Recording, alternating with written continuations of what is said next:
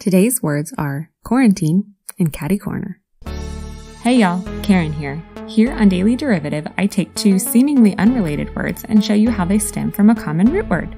Now, I'm no linguist, but you don't have to be a linguist to think language is neat. Hey, one of today's words is kind of relevant right now. Quarantine and catty-corner. Let's get started with the definition.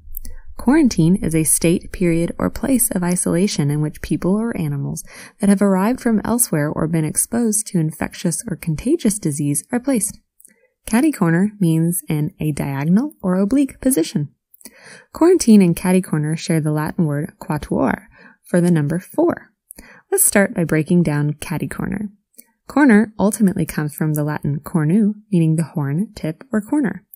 This is also the source of words like unicorn and cornucopia, which literally means horn of plenty and has nothing to do with the vegetable.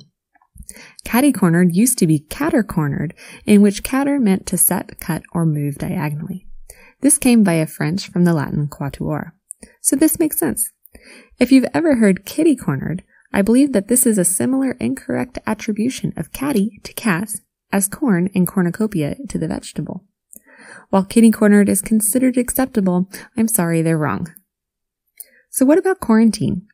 Quarantine comes from the Italian phrase 40 giorni, or literally the space of 40 days.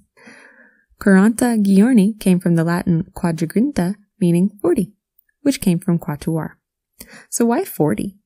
The Venetians had a requirement that ships returning from the plague-ridden areas had to isolate for 40 days. The first evidence of this type of quarantine comes from 1377. Quarantine also applied to the 40 days a widow was allowed to live in her late husband's house and the 40 days Jesus fasted in the desert. For those of us who have had to quarantine, I'm thankful most of us only have to for 14 days. Let's put this into a sentence. The 4 inmates were forced to quarantine in catty-cornered cells in the cell block. And that is how, through the evolution of language, catty-corner and quarantine share the Latin word quattuor, meaning the number 4, which is pretty neat. Got any feedback or suggestions? Reach out to us at daily.derivative.podcast@gmail.com.